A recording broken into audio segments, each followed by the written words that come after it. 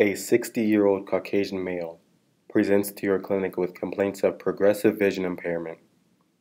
Electronic medical record reveals that he suffers from diabetes mellitus type 2. Physical exam reveals bilateral lens clouding.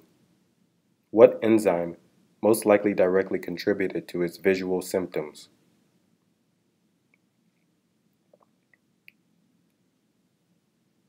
Aldose reductase. Aldose reductase. Aldose reductase converts glucose to sorbitol. Intracellular accumulation of sorbitol can lead to osmotic cellular injury that can result in hydropic lens fibers that degenerate and form sugar cataracts.